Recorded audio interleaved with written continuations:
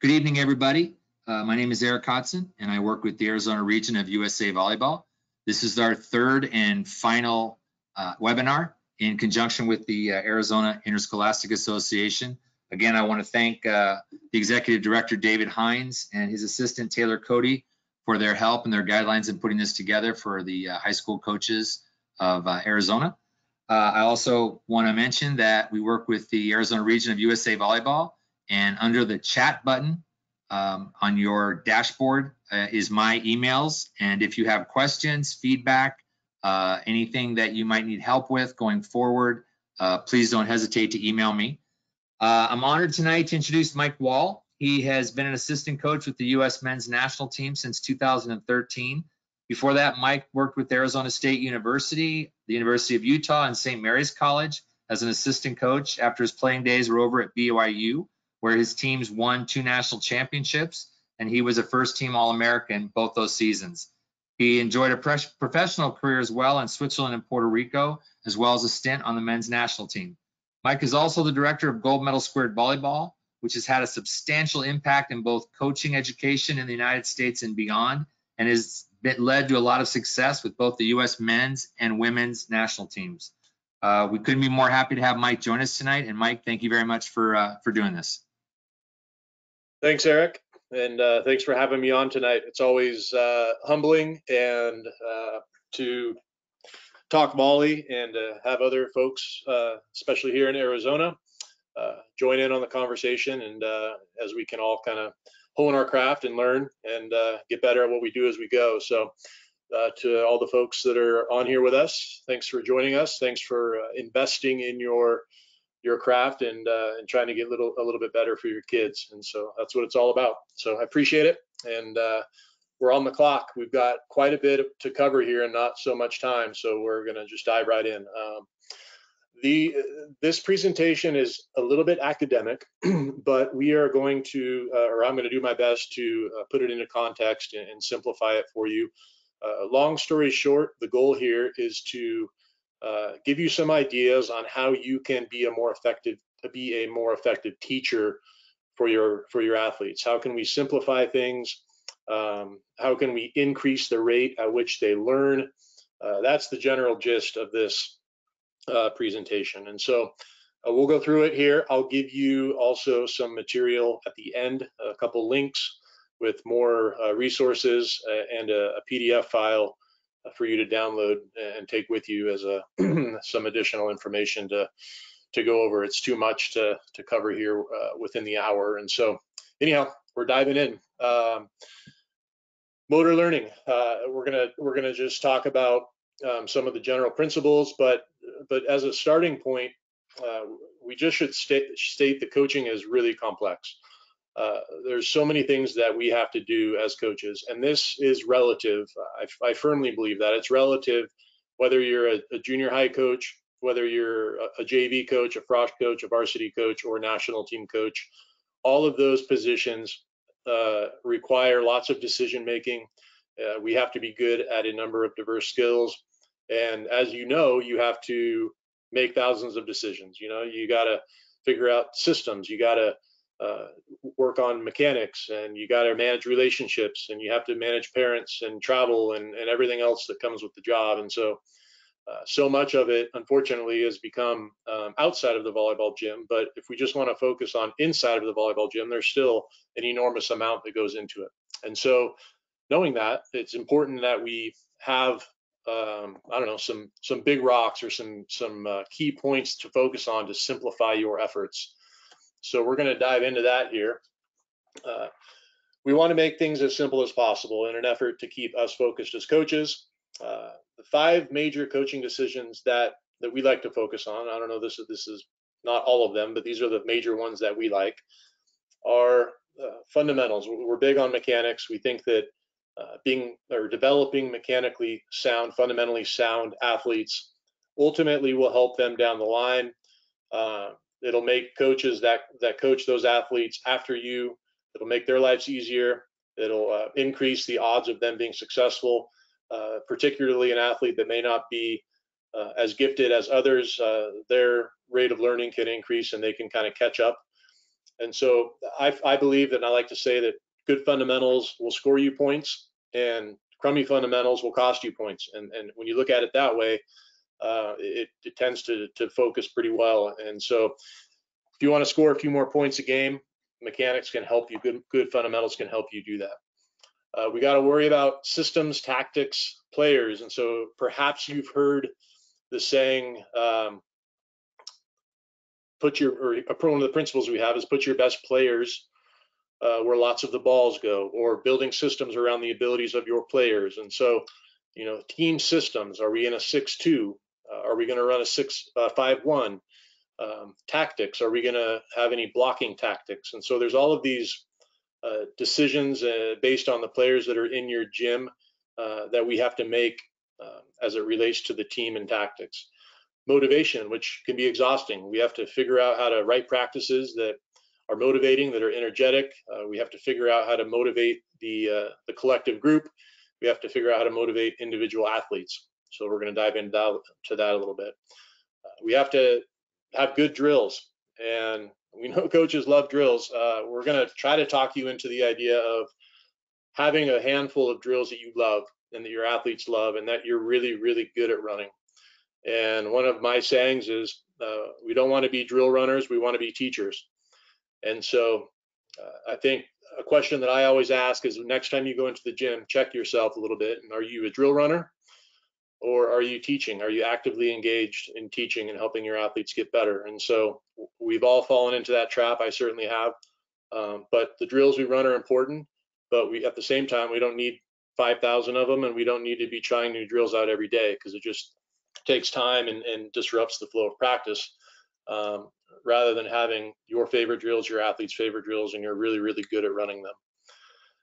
Perhaps, I don't know, you could argue this is the most important thing, especially if you're a club coach or a high school coach. How much practice time do you get every week? Are you competing with basketball? If you're in a club, you probably only get 4 to 6 hours a week, probably 4 hours a week.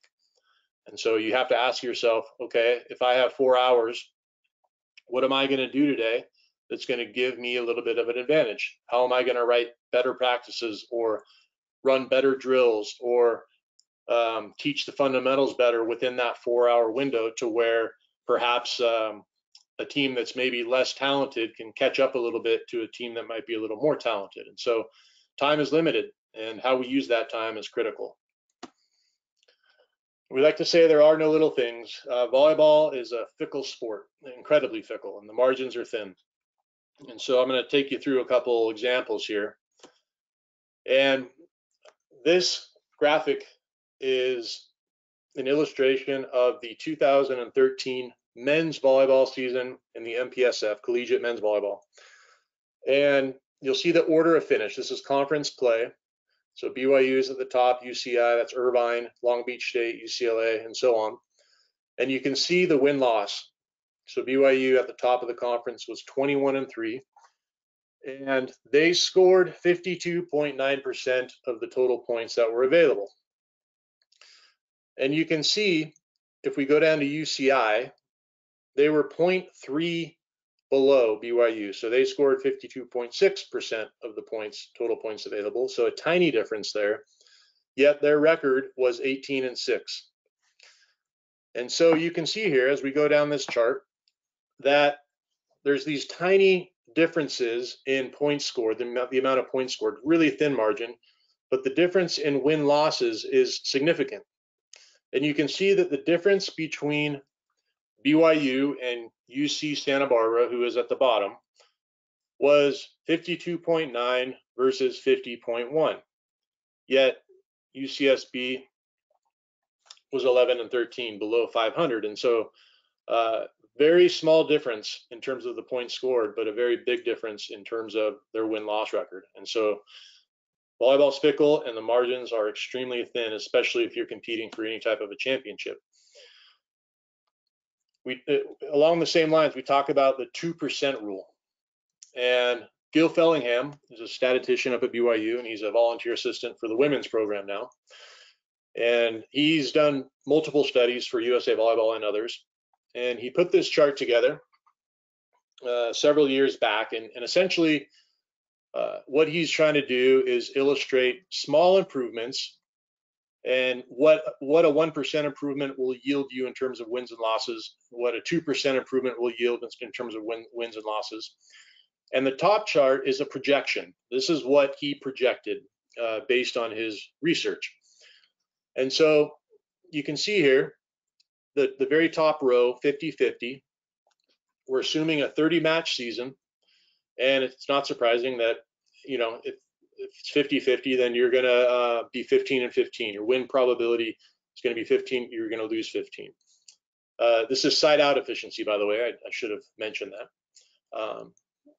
And so here you have 51%, 49%. There's a 2% difference here. And just this 2% difference in side out efficiency got the projection up to 19 wins and 11 losses. Okay, so the difference between, you know, we're pretty equal, 50-50 here, 15-15.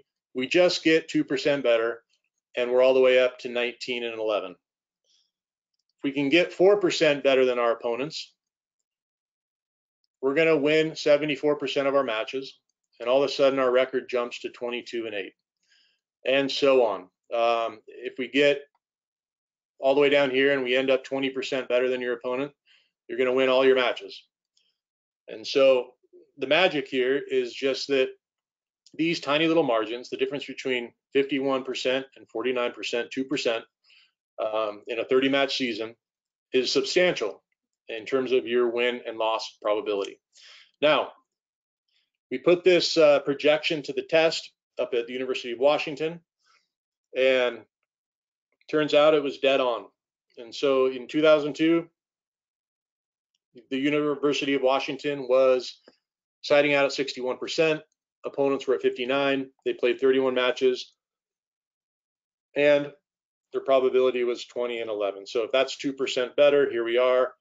The probability that Gil discussed was 19 and 11, and so 20 and 11, pretty darn close. Now, if we get 4% better, so 2003, we're 4% better than our opponents, play 32 matches. The probability is 74%, which is exactly what Gil projected.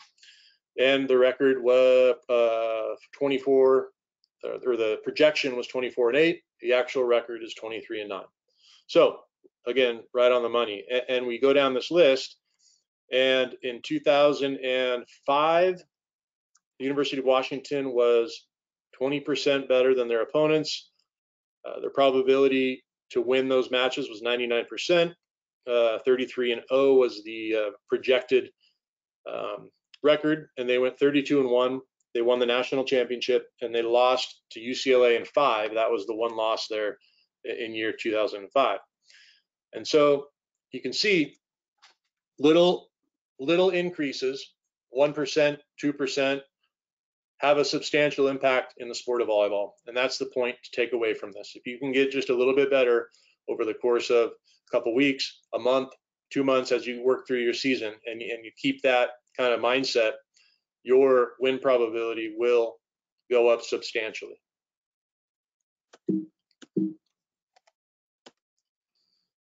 In 2016, we were in Rio de Janeiro for the Olympics, and this is one of the most heartbreaking matches of my career. I don't know if any of you were watching it, but we played Italy in the semifinals for the right to play Brazil for the gold medal.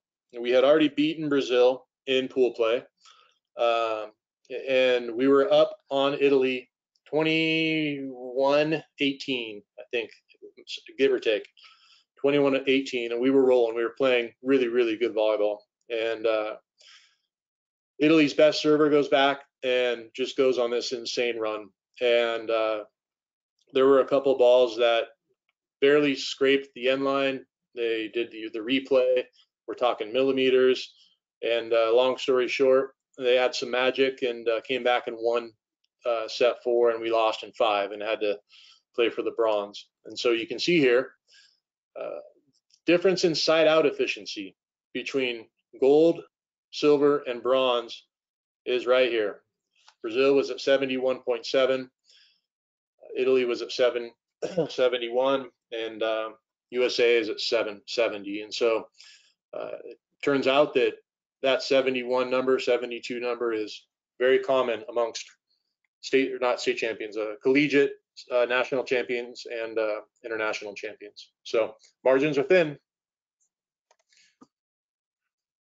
So we've got to figure out what matters the most. And we've got mechanics, systems, tactics, motivation, drills, time, and we've got to figure out how to make these decisions.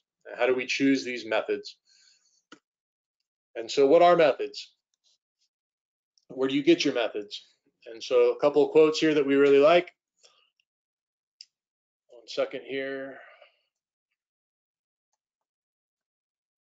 All right, as to methods, there may be a million and then some, but principles are few. The person who grasps principles can successfully select his or her own methods. The person who tries methods ignoring principles is sure to have trouble. And so you can see, if you just Google, I don't know, passing in volleyball, you're going to get a million different ideas. And this is kind of what we're talking about. The person who tries methods and ignoring principles is sure to have trouble. So we believe that if you have some guiding principles, it can really help you, I don't know, sort through the fog and determine methods that are effective and efficient, especially given your lack of time. We love this quote: simple, clear principles give rise to complex and intelligent behavior. Complex rules and regulations give rise to simple and stupid behavior. So we're trying to simplify, and we're trying to let some principles guide us when we're trying to select methods, coaching methods. How do we want to train fundamentals? How do we want to train team systems? All that type of stuff. So principles, where do we get principles? And we like to talk about the laws of learning, as did John Wooden. And principles can be discovered via research, science, statistics. There's all these different ways that we can gather our principles through experience. We've tried this thing a million different ways. It's worked well, it hasn't worked well. And so that's where coaches get their principles. And certainly we hope that in some of these educational events, you can pick up some principles there as well. But I would like to note that principles, sometimes that word feels restrictive. When you really wrap your head around a principle, it's very liberating, and it can give you so many choices. And you know that when you're making choices, that it's based on sound principles. It's, I don't know, keeps you in line as a coach, and it ensures that when you do want to go experiment or you do want to try something new, that those decisions are backed by your core values or your core principles. All right, I'm going to jump into another presentation here. We're going to keep rolling.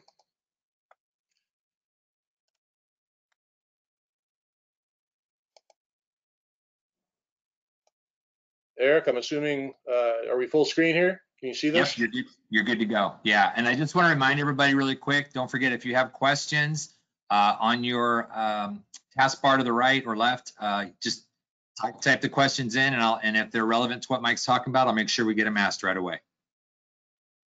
Okay. So we talked about margins are thin. We talked about the 2% rule and just how important time is, and kind of the 5 big ideas that we want to tackle, and just how we can be more efficient as coaches. And so when it comes to motor learning, there's 3 big ideas that we want to discuss that we hope will help you become a more efficient coach in the gym. So we're going to talk about goal presentation and basically helping your players understand how to perform the skills of the game.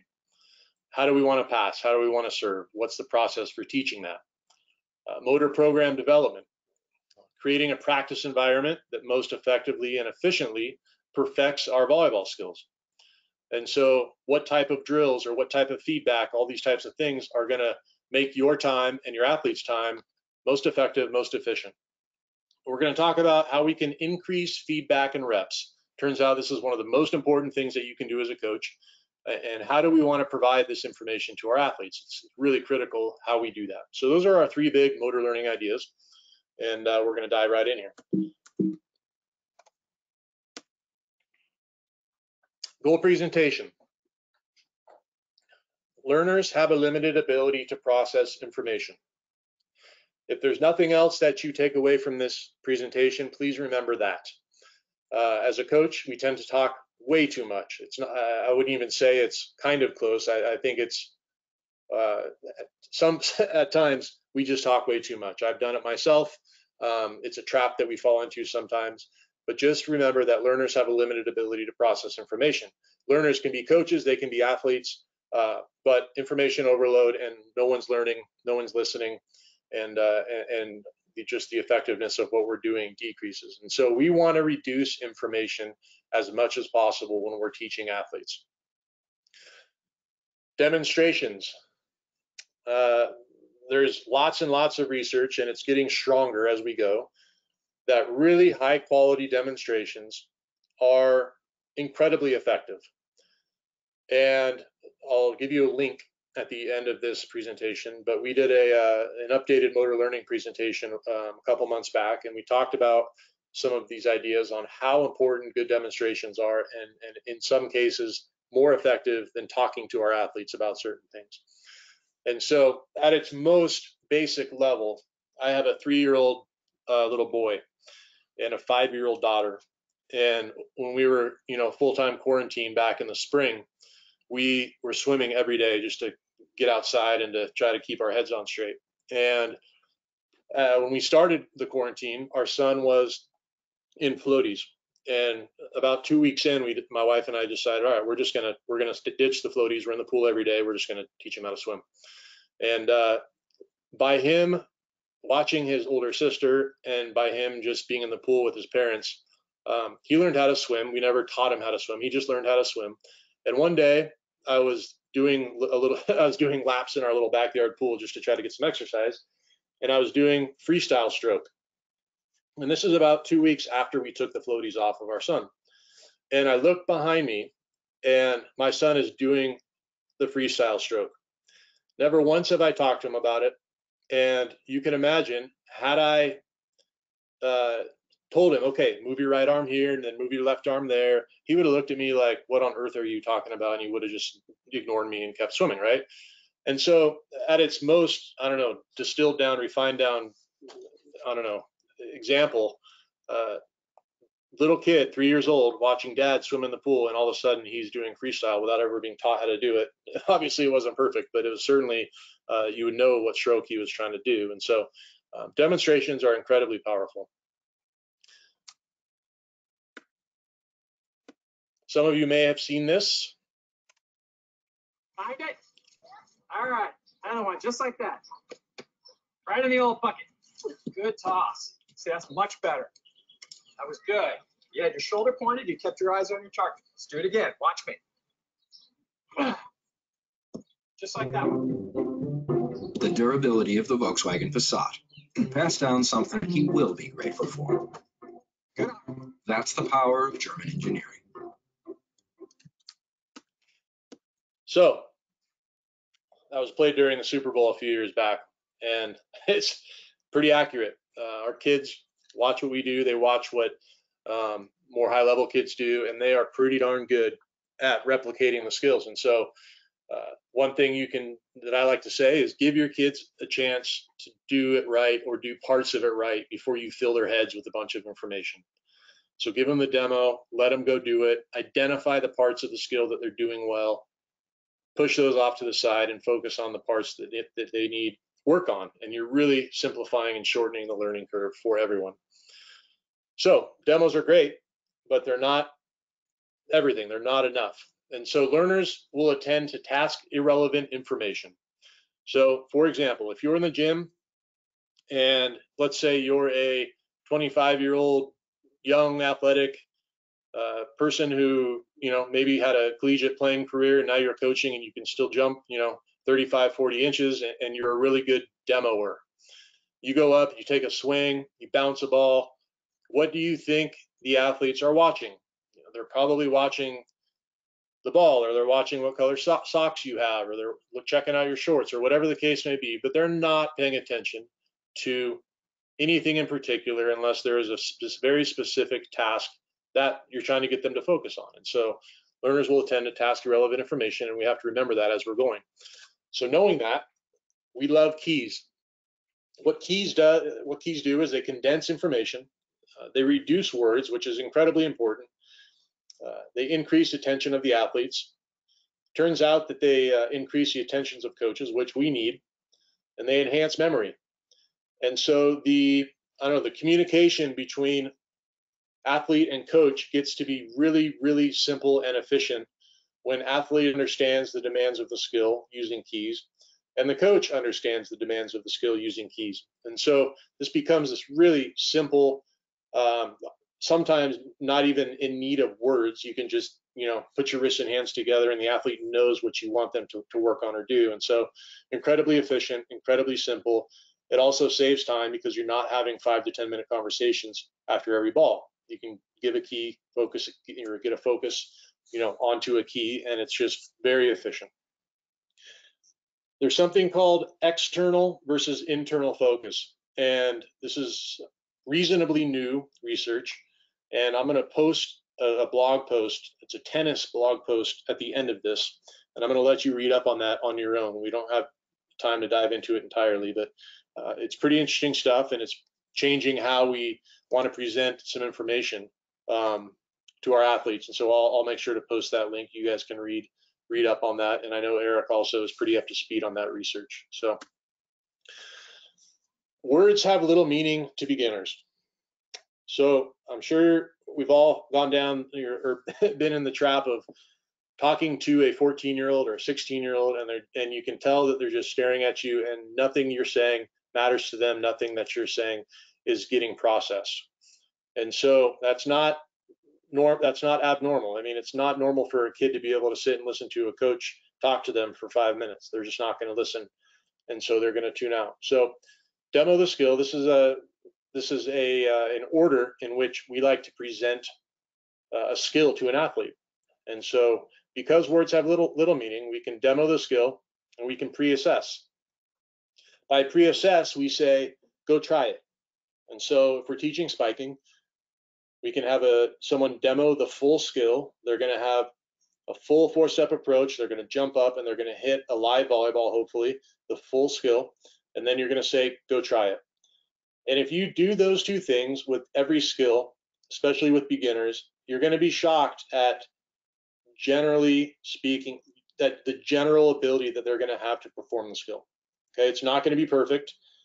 Some will be better than others, but generally speaking, they will be able to jump up and hit a volleyball to some degree, into the net, over the net, whatever the case may be. But they'll be able to perform the skill to some level. Once we pre-assess and we give them an opportunity to try it without filling their heads, we can present them with one key. And so now we're going to demonstrate the skill with one key. And so I don't know, I'll use one universal key that you're probably familiar with, the ball nose angles, or face the ball and angle your platform.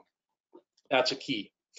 And so we can present that key, the skill with that key, and we can go out and we can get to work with that key. And it's focused, it's simple, not a bunch of conversations happening. The athletes understand the demands of the skill, and the communication is consistent and efficient between coach and athlete.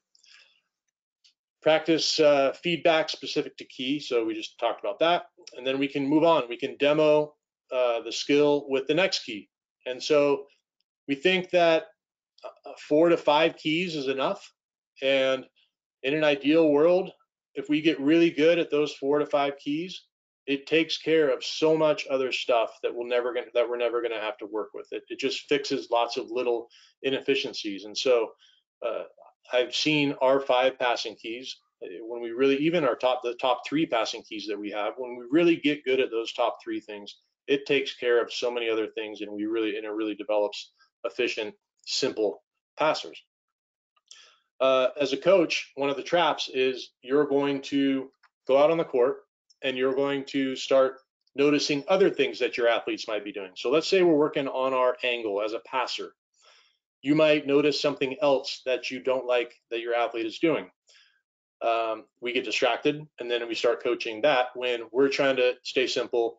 We're trying not to overload the athlete. We're trying to stay focused on one key and one skill. And so as a coach, it's pretty important that we stay disciplined in knowing that we're focused on one thing, and we can always revisit some of these other inefficiencies when the time is right. So that's a big time trap that we need to be aware of and have some awareness of as coaches. Motor programs, I'm not going to get too into this just due to time, but when our athletes make changes, physical changes, their body actually changes, and pathways in their brain actually changes. And so we're going to talk a little bit about that, and we're going to talk about general versus specific abilities, and we'll dive into that here. Skill development is essentially the brain changing as a result of practice to build connections between the trillions of neurons that are responsible for skilled movements. And so perhaps some of you have read the Talent Code. There's a lot of great information there. And Daniel Coyle says skills are really just circuits in your brain. And so when we're developing new skills or making changes, we're developing new circuits in our brains. And so general or specific. I'm not going to go through all these quotes, but I'm going to give you I don't know, we'll read the bottom one. Human beings have an amazing capacity to learn new skills and adapt to new environments. However, several obstacles remain to be overcome. The most notable impediment to this goal is that learning tends to be quite specific to the trained regimen and does not transfer to even qualitatively similar tasks. So I'm going to dive into, this one here. Hitting a baseball is a visual motor skill that is about recognizing where baseball is going to be at a particular instant of time. And so the most common deal there is if you have kids that are in t-ball. Hitting a t-ball is a completely different skill than hitting a baseball that is moving from a pitcher. And it turns out that in some little league leagues, areas of the country, they're actually starting to have a pitcher or a parent stand off to the side and have the athletes hit a moving ball rather than a stationary ball. And so these trainings are highly specific and they're not general. And I don't know, this is one of the hardest things for our coaches that we work with to grasp, in that we like to say there's no such thing as general athletic ability. And people kind of short circuit, they lose their minds. What are you talking about? And so you all know that athlete who is on the basketball team, on the volleyball team, runs track and does everything she or he does, they're good at. And so we like to say that they have all of this general athletic ability, but really what they have is lots and lots of specific abilities. And so the point here is that if we want to get good at volleyball, we've got to play lots of volleyball. And there's all of these little gimmicky things out there that can distract us and waste our time.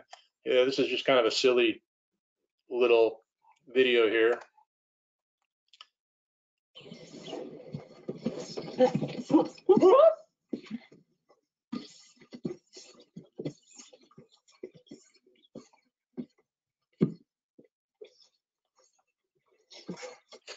So the title of that video is "If Speed Ladders Made Us Good Football Players," or something to that effect.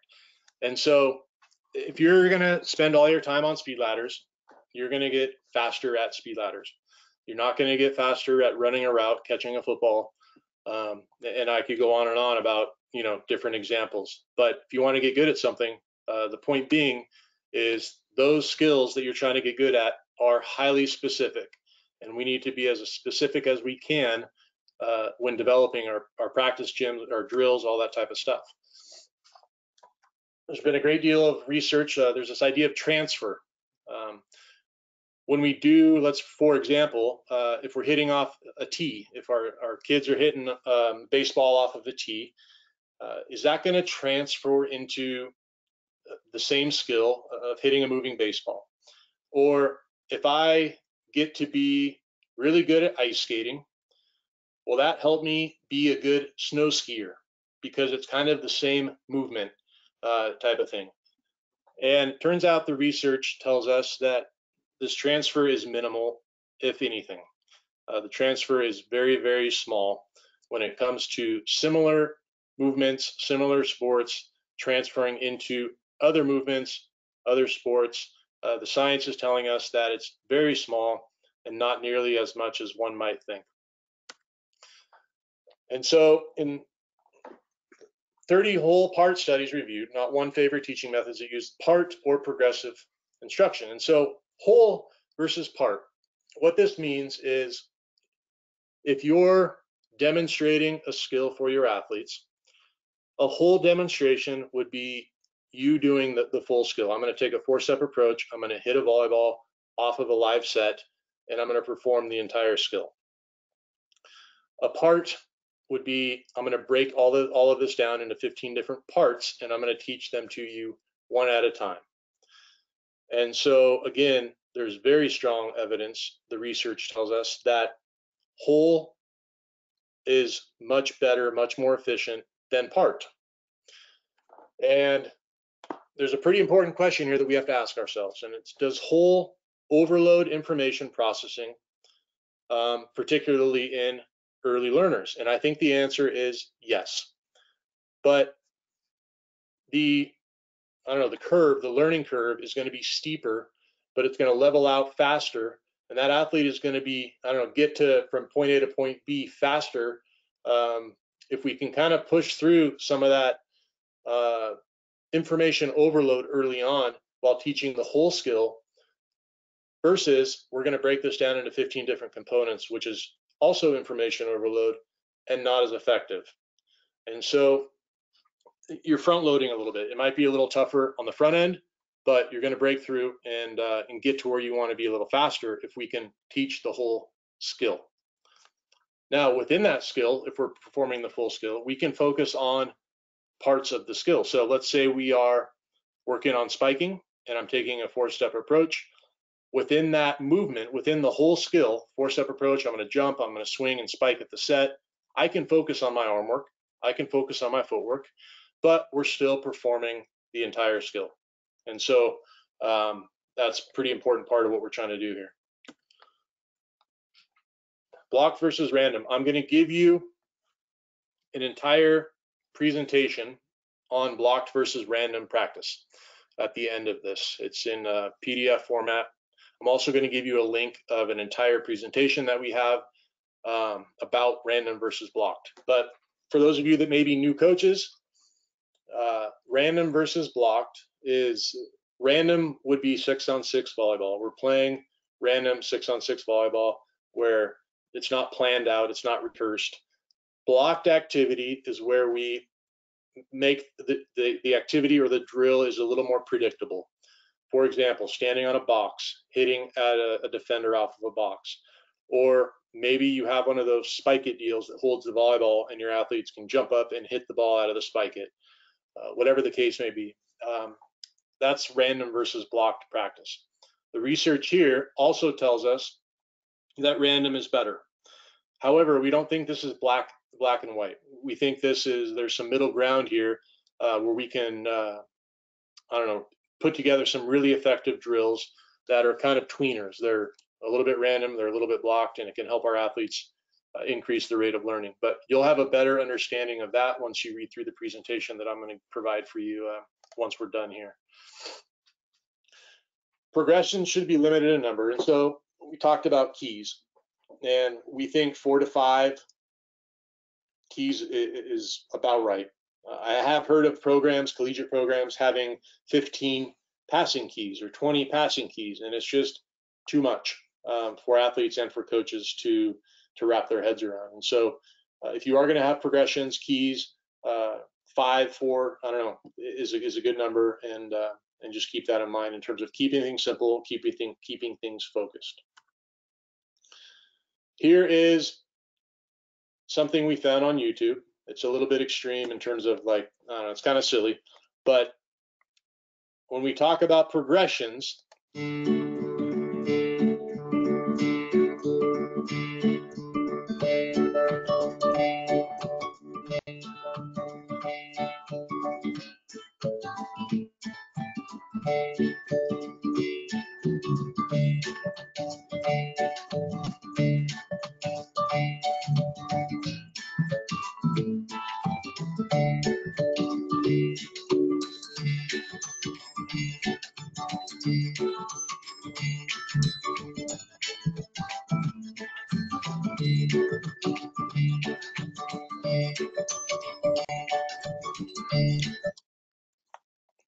Okay, that goes on and on. But you could see all that text at the beginning of that. And then the kids they're talking about spines and back angles and all of this stuff. And I can assure you that none of your kids care about back angles.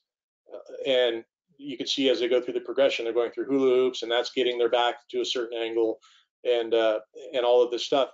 They're not touching any volleyballs, and this stuff happens. It's going on in our gym, and it's going on in gyms all around the world. And so this is why we want to be simple. We want to be focused. We want to be specific. We want to touch the volleyball as much as we can. Drills. We're going to talk about the importance of drills, but anything less than a game situation, unless very well planned, has the possibility of introducing artificial situations, and complete transfer to the game situation might not occur. And so when drills are developed, the teacher should carefully consider the way the skills are performed in a game to determine that the drills are as close to the game as possible.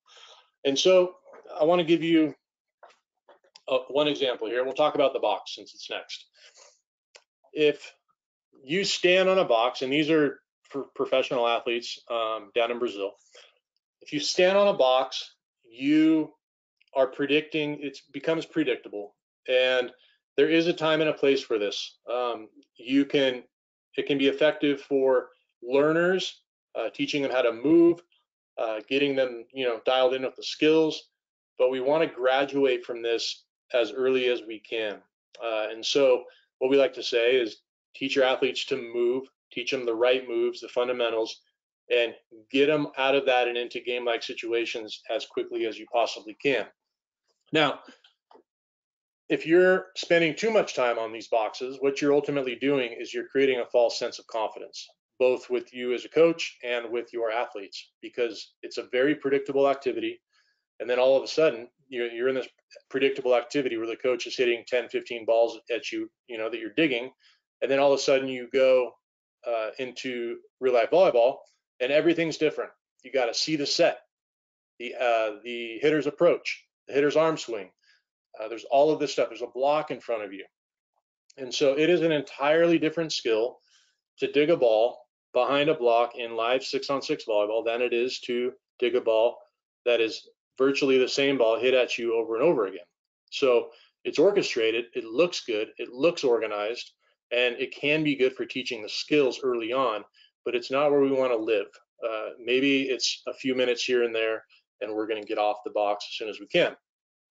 So we don't want to, I don't know, I've been on a box plenty, and most of us probably have.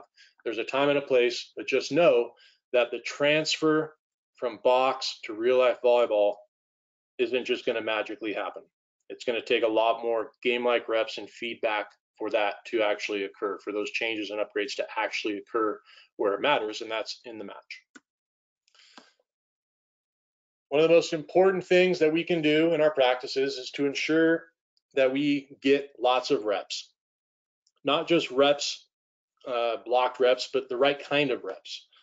And so we go around and we work with club coaches and high school programs all over the country.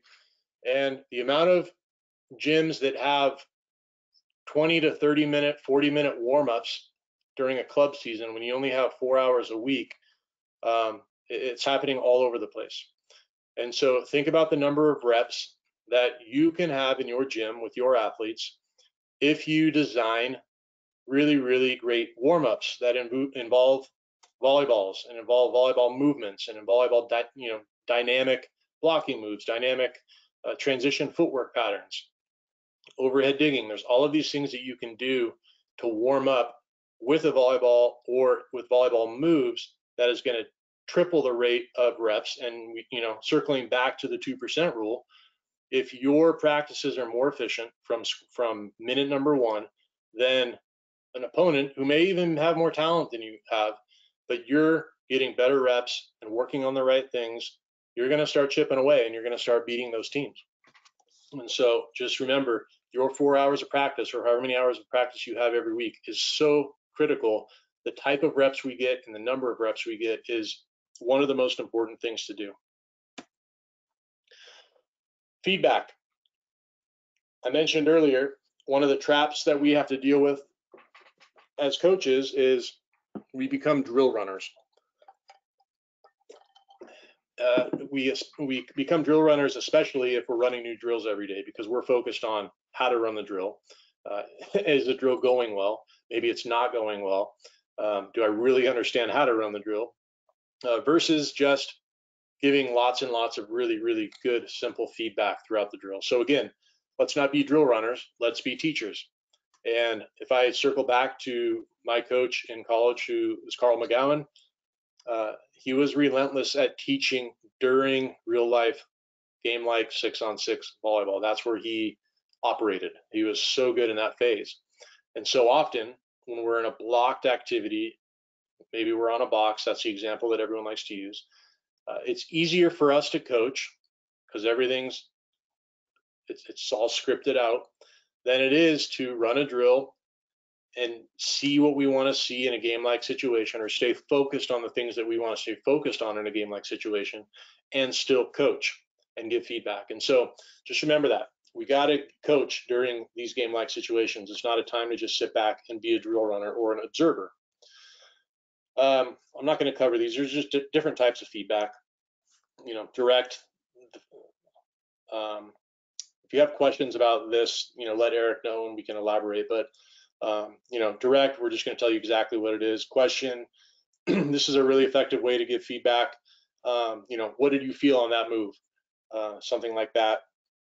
Video, of course, is great. Watching a model and then positive, catching them do it right. That's a really powerful deal there. If you're trying to make a breakthrough with an athlete, they do it right, especially in a game-like situation in practice. We want to celebrate those moments, but we're not going to cover feedback styles too much in this presentation here. So, how can we increase reps? We know that they're incredibly important. We know that your time is limited, and we're going to, this is an unpopular slide. And essentially what we're saying is that stretching is a waste of your time. And the Centers for Disease Control and Prevention reviewed 361 research studies on stretching. The results published in the March 2004 issue of Medicine and Science and Sports and Exercise concluded there was no evidence that stretching before or after exercise prevents injury or muscle soreness. So, coach for the Connecticut women basketball, you guys know him, Gino. Here's what he says: stretching before practice is the biggest waste of time in the history of sports. Yet he gives his players 10 minutes to stretch so that they can all sit around and talk about what movie they saw, what pair of shoes they saw. I stay in my office until they're done. It's nauseating. So it's just kind of a silly quote, but they have at the University of Connecticut more time than you have. And so that time where they can sit around for 10 minutes and stretch is probably not something that you can afford to do in club volleyball. Maybe in high school volleyball, you have more time, but in club volleyball, you got to get going.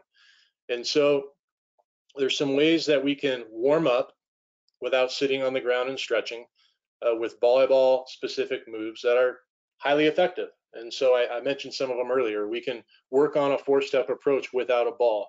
We can work on transition footwork. We can do blocking trips. We can work on our blocking footwork. And so there's all these pre-practice activities that we can do that are volleyball specific, that are still warming us up, not risking injury. And we can kind of ease into practice, but we're getting better at volleyball while doing so. Tutoring, coach-player ratio. So this is just, if you have the gym for 10 minutes before your practice starts for whatever reason, and you can get a setter in there and it's just you and the setter getting a few reps, even if it's 10, 20 reps, that's really valuable time. Small group activities. So most of you have probably played Queen of the Court, stuff like that, Doghouse, Neville's Pepper. These are small groups, so 3-on-3 where we're waving through, and that increases the number of touches that each athlete gets when they're on the court. Rather than having 12 athletes on the court, we've got 6 or 8 athletes on the court, and smaller number of athletes equals more reps. Multiple entries after a serve. And so we have lots of drills where there's going to be a serve, and then depending on what happens with that ball, the coach is going to enter a second ball. So for example, if I'm on the receiving side and I win that rally, perhaps I get a second ball entry. And if you I don't know, if you're not doing this, I encourage you to reach out to us after this presentation and get an understanding of exactly what it is we're talking about. But basically, you're increasing reps 4 times over the course of a practice by doing second ball entries, as opposed to when you're playing 6-on-6 volleyball, just serving back and forth, because your athletes are going to miss, they're going to kick the ball, they're going to, bounce it on the ground 5 times, and in between each serve, it's going to take 4 minutes, 5 minutes. And when you have multiple entries after a serve, we're getting, depending on the activity, 2, 3, 4 balls within, 2 to 3 to 4 extra balls for every serve that happens. So it's a faster pace activity with way more reps. And if you have questions or you want an example of that, let us know and we'll provide that for you guys. Whiteboards. If you don't have a whiteboard, it's silly. We say whiteboards change your life. That's a little dramatic, but it's true. And I don't know how to coach volleyball without a whiteboard anymore. And so if you learn how to put your practice on a whiteboard, there's all of these kind of small little benefits that come out of it. First, you're organized as a coach and you can go be a good teacher rather than a drill runner. So you got it all up there, you're ready to go, everything's right there in front of you. You can go focus on teaching and learning. Next, your athletes are all going to come to the board before practice and they're going to check out what's going on. It gives you an opportunity to give them a high five, say hi to them, check in with them, and they like to see the drills. They like to see who their teammates are going to be, and it just provides this really good deal. And then also, a lot of you might be coaching in practice by yourself from time to time. If you're coaching by yourself, your athletes can help you keep score. They can tally up on the whiteboard. If you have an injured athlete or someone from JV that wants to hang out and practice, it's a really, really easy way to keep score of your drills. When you're under, when you're by yourself or it's just you and your assistant, your athletes, can even get to know your drills, get to know how they're scored.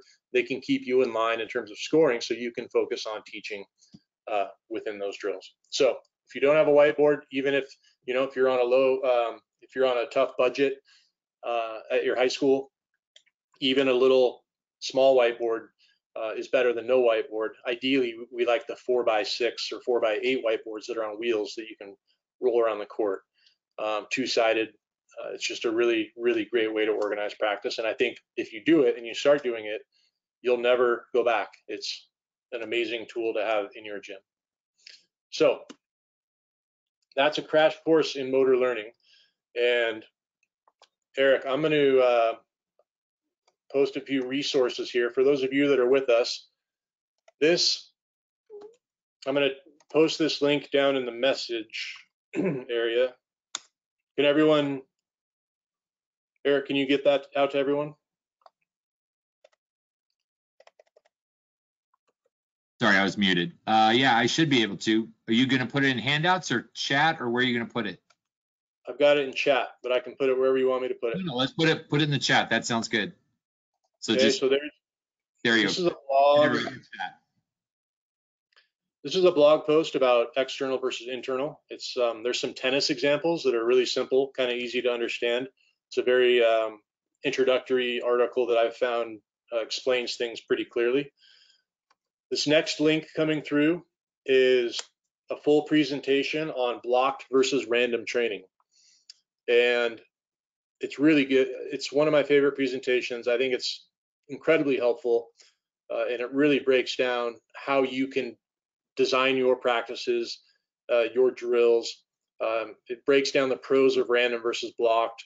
And it's just a really, really practical, less academic presentation that you can go into your gym right away and start implementing some of the ideas here.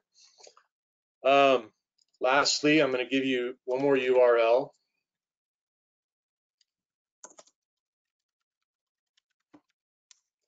On this page, you have access to a virtual coaches clinic that we did during the quarantine back in spring. And it has a bunch of live sessions here that you can reference. Specifically, the new live session added new motor learning ideas. There's a guy in this presentation, Andrew Strick, and he lays things out in a really simple way as it relates to some of the new motor learning research. And so I would encourage you to listen to that one. It's about 45 minutes to an hour. You can, it's on demand, so you can listen to it whenever you want. But in summary, I think there's a few things that are really, really important. And if you're a new coach, this may have been information overload. We may have been violating all of our own rules. But if we could just distill things down, it would be that as coaches, we tend to over communicate with our athletes. We tend to talk too much. It's great if we could give them an opportunity to perform the skill after a great demonstration before we start filling their heads with a bunch of information. After that, let's get some really, really good keys in place that will simplify communication, streamline communications, and ensure that your athletes understand the demands of the skill, and your coaching staff understands the demands of the skill. So everyone in your gym is going to be using the same terminology, just highly efficient way to teach and to learn. In terms of some of the motor learning stuff, just understand that all sports, volleyball is incredibly specific. All sports are incredibly specific. Skills are incredibly specific. And so if we have limited time in the gym, which we all do, how are we going to spend that time? And we want to touch as many volleyballs as we can, play as much volleyball as we can. We want to design drills that are, that are adhering to principles and the laws of learning, and to some of the science that we know is there and can back us up. And so if you do that, I think you'll find that those little small gains, 1% here, 2% there, will start to appear. And ultimately, what I believe truly, what we've seen happen over and over and over again is if you're a less talented volleyball program or volleyball team and you have to go up against teams that are a little bit better than you or a little bit more talented or maybe have a tradition of more success than where you're currently at, if you chip away at it with great principles and with great methods and really efficient teaching and really efficient training blocks, you will start to catch up. You may never fully catch up, but you may start to catch up. And before you know it, you're going to find yourself in a 5-game match with that team with a chance to win it. And I think that's all you can ask for. That's what you want, is to start knocking on the door a little bit. And so some of these ideas hopefully will get you going in that direction. And if you have any questions, Eric knows where to find me. And lastly, I live here in Arizona. We run camps during the summer, and if you'd like us to come out and get some of this stuff integrated in your gym, we'd love to work with you. And again, Eric can put you in touch. So thank you for having me. It's always, like I said, an honor to get a chat volley, and hopefully this was valuable for you guys. So thanks. Got a couple of quick questions, Mike, but Yep. First of all, I got 2 or 3 people that are asking me. So on your control panel for GoToWebinar, you will see questions, and a couple of shots down, you will see chat. And if you go into chat and scroll down, Mike has posted the 3 things that he just talked about. So those of you that are asking where the links are, go to chat, pull it down, and scroll down, and you will see, it'll say Mike Wall, organizers only. Oh, shoot. You know what, Mike? I think you just sent it to us. That's why. I just looked at organizers only. That's okay. Everybody, you see my email addresses up there. Feel free to just email me, and I've got all 3 of them locked down, and I'm happy to send them to you. It's not a problem. So Mike, Holly says, when designing practice, how much would you train offense versus defense when trying to achieve that 2% spread between you and the opponent?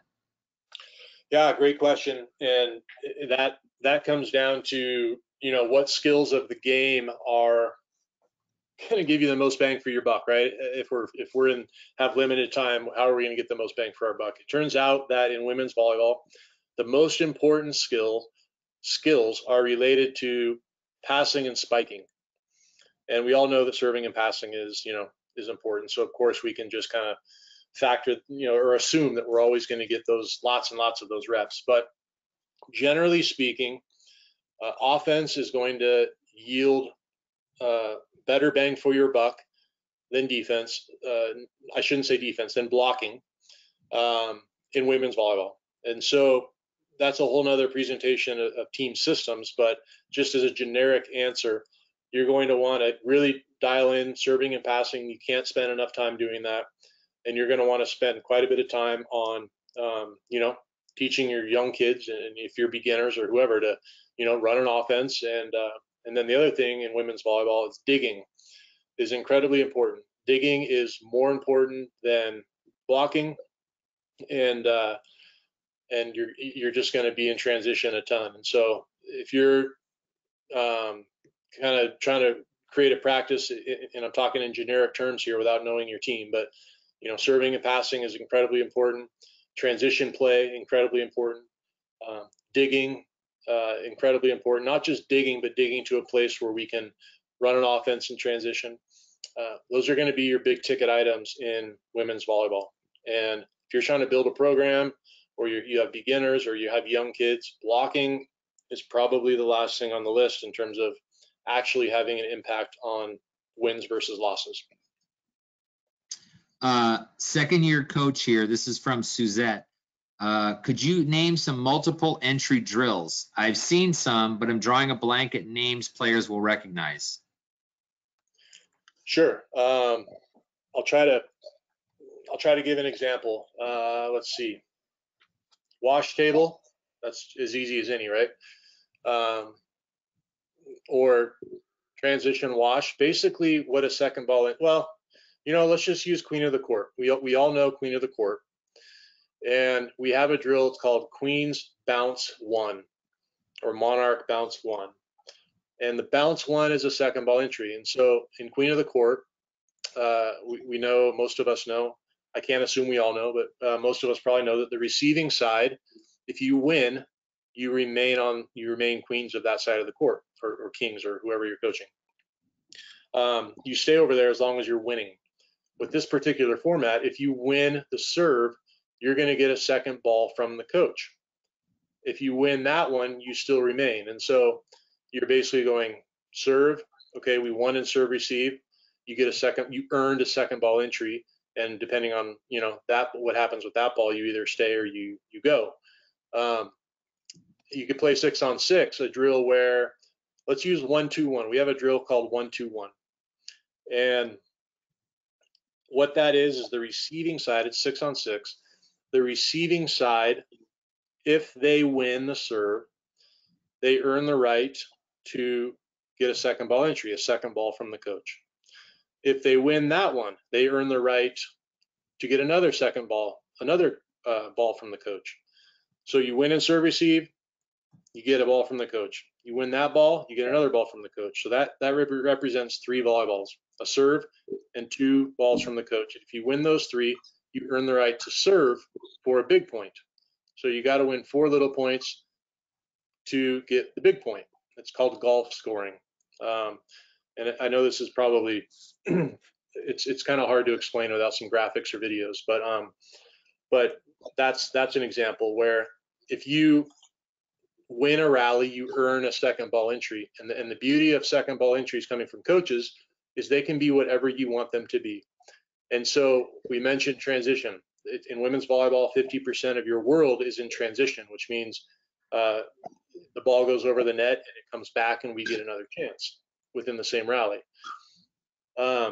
Your second ball entry can mimic a transition type of play. Your second ball entry can challenge your setter to get off the net and set a tough play, or set a tough ball. Your second ball entry can be an overhead dig by your libero. Whatever you want to do, the list goes on, and it really allows you to focus on deficiencies within your team, and it just speeds up your practice and gives you way more reps. Okay. And finally, this was one that was sent to me. Can you describe what one of your gold medal camps, how it kind of goes, how, time-wise, days, kind of how it's taught, that kind of thing. Can you just give like a quick overview of what a gold medal camp would look like for a high school?